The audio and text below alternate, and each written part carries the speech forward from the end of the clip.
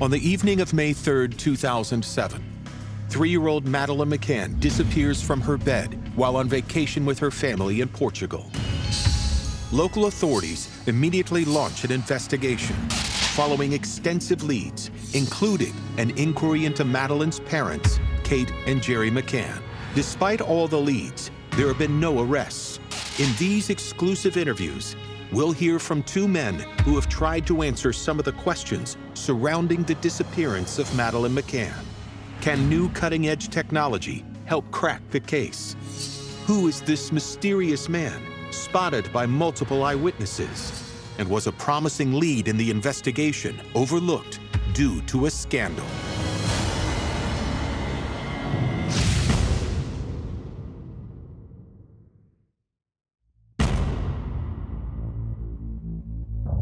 Praia da Luz, Portugal, the evening of May 3, 2007. Madeleine McCann is abducted from her bedroom and has not been seen since.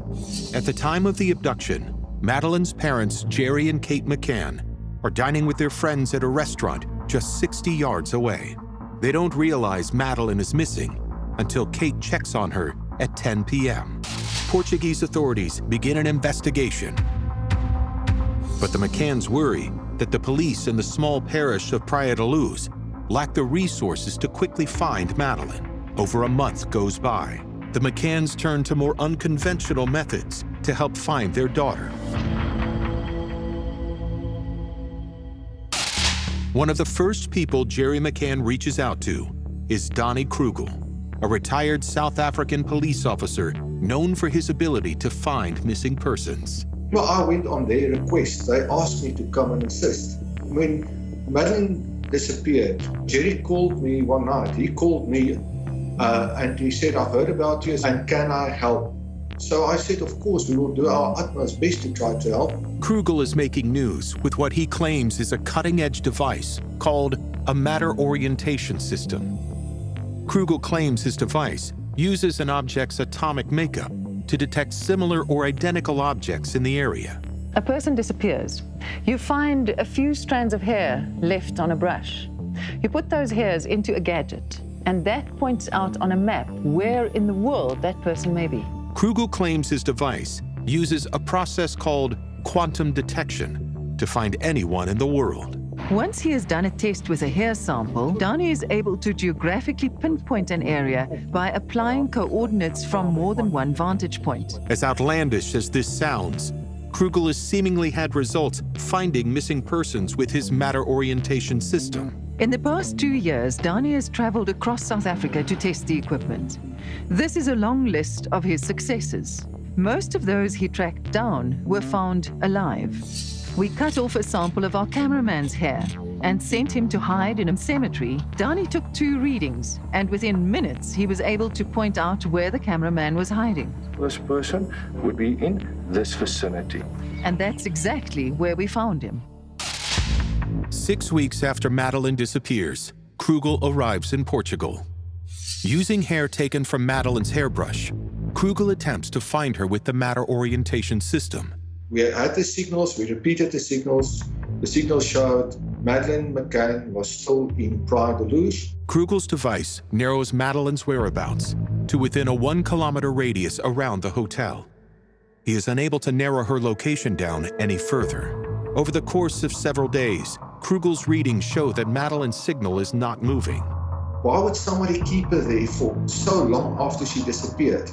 Because of my background and the work that I've done with the technology, but also my work in the police, just said to me, it doesn't add up. We all hope and pray that she's alive, of course.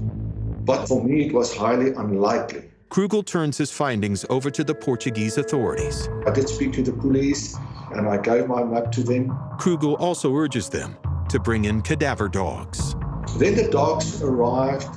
A while later, it was about 6 weeks after I requested, the dogs came. When the dogs detect traces of Madeleine's blood in the McCann's car, the Portuguese authorities begin investigating Madeleine's parents. And then everything changed. They focused on the family. For nearly a year, Gerry and Kate McCann are considered suspects in their own daughter's disappearance. It's not clear whether any of the investigative authorities use the information Krugel gives them. the case still haunts Krugel. Because we're talking about a girl, we're talking about a child that's missing. This is not a circus, this is not a show, this is awful. This family needs closure. There's a criminal out there that knows what happened. Krugel still believes he can find Madeleine if asked to join an investigation. We'll take a team from South Africa and we will go back and confirm if the signal is still in that area. It's important to note that Krugel took no money from the McCanns, nor does he ask for any payment related to missing persons cases. The only reason we'll do it, to help solve this tragedy. In the months following Madeleine's disappearance, the investigation by the Portuguese authorities fails to lead to arrests. Multiple angles are pursued, including a group of mysterious charity collectors who had been working the area at the time. Early on, the police in Praia da Luz started hearing about some men who'd been going around knocking on doors and saying that they were collecting for an orphanage in a village called Espiche, which is very close to Praia da Luz. And it is absolutely rock-solid certain that there was no orphanage in Espiche. That could mean only that it was a scam, that these were men trying to con tourists out of money. At least one of these charity collector scam merchants had an interest in little girls. He came to the door as a woman was standing in her kitchen with her own 3 or 4-year-old. She realized when he was doing his spiel that he wasn't looking at her at all. He was looking down low at the little girl. Despite this promising lead, the Portuguese authorities are unable to track down the conmen with their limited resources. Already hurting from the police's accusations and frustrated by a lack of arrests in the case, the McCann family raises funds to support an independent effort to find Madeleine. In 2008, the McCanns hire a private company to investigate Madeleine's case. The investigation, dubbed Operation Omega, is headed by British citizen Kevin Halligan. Halligan is most well known for helping negotiate a deal for multi-billion-dollar commodities firm Trafigura. Halligan and his business partner, Tim Craig Harvey, are instrumental in getting 2 Trafigura executives freed from prison in the African country of Côte d'Ivoire. Halligan's international resume makes him seem like he's the man for the job. He had supported undercover operations in Northern Ireland in a technical capacity. He was in the SAS, working in the Balkans, Iraq. Nothing underscores Halligan's insider status more than his lavish Washington, D.C. wedding. The string quartet playing, champagne flowing, and in lots of military and intelligence community people. It was a really amazing day. A lot of money spent on it. Halligan promises the McCanns that no expense will be spared in finding their daughter. He asks for $600,000. We were invited on the day of the first anniversary of her abduction to engage in a 6-month contract to try and find her. So we really had to go back to basics and re-interview everyone who had previously been interviewed to build up a picture of what had been going on in the days leading up to the abduction. The most promising lead Halligan's team follows is that of the bogus charity collector. A witness provides a description. 6 feet, slim, scruffy, gap teeth, moustache.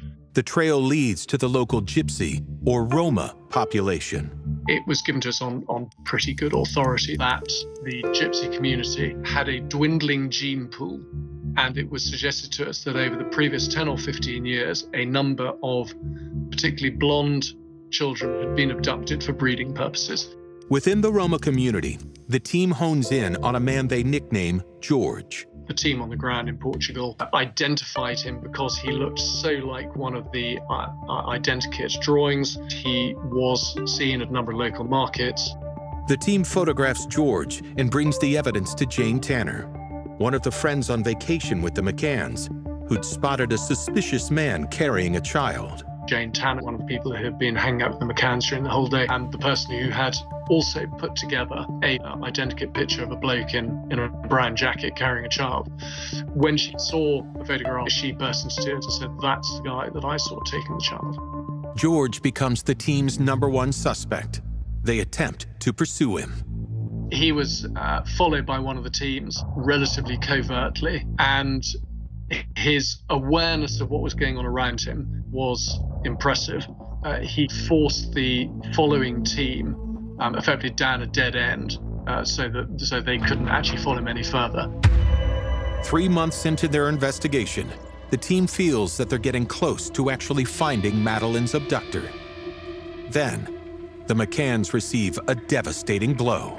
3 months into Operation Omega, investigators hired by the McCanns to find their daughter have found a man that they believe is a very viable suspect in Madeleine's disappearance. However, just as they're about to close in on the mysterious George, calamity strikes. I went to our local newsagents to pick up papers on the Sunday morning and found Halligan all over the front page. That was my first real understanding that there was a real problem going on here. The Operation Omega team is shocked to learn that Halligan is wanted for fraud. When I tried to get into the office the next day, the locks had been changed because Kevin, having promised me that he had paid the rent, hadn't. And Kevin took the balance of the money. That was at the point that Kevin disappeared off to Rome. Some digging leads Craig Harvey to discover that his business partner is not the man everyone thought. And he had created so many persona that no one really knew who the real Kevin was. No evidence could be found to verify Halligan's cloak and dagger tales. Did go to Baghdad once for about 4 days. The purpose of the trip seemed to be little more than a photo shoot. It was as much about hanging out with the real players, which in so doing made him look like a player. Even his extravagant DC wedding is found to be a fraud. It turned out it was a sham, completely fake, and that the wedding ceremony had been conducted by a local actor. Authorities eventually catch up with Halligan, and he serves a short prison sentence for fraud related to the Trafigura case. He was just a sociopath. He wanted business, and he didn't care how he got it. The collapse of Operation Omega is devastating. Most of the funds given to Halligan are never recovered and remain unaccounted for. Once Halligan is released, he becomes a hermit. I think by the end he believed in all these multiple personalities that he had. In 2018, Halligan dies of an alcohol-related brain hemorrhage. Any gains made by Operation Omega are overshadowed by the scandal created by Kevin Halligan. Still, Craig Harvey believes the team was close to finding an answer. I still believe that really good work was done, despite the interference from Halligan. To me, the gypsy character George was the most credible line of inquiry. I think she was abducted for paedophilia. I think it was a chance abduction. I think because of her very clearly identifiable eye, once the alarm had been raised, she was potentially going to be too easy to find, so I believe she was killed and the body dumped probably in a sewer somewhere in Praia da Luz. Though they've lost their daughter, been accused of her abduction, and been defrauded, the McCanns are undaunted in their fight to find Madeleine. As technology and surveillance methods grow increasingly sophisticated, there is still hope that Gerry and Kate McCann will someday find the closure they need in the heartbreaking case of Madeleine McCann.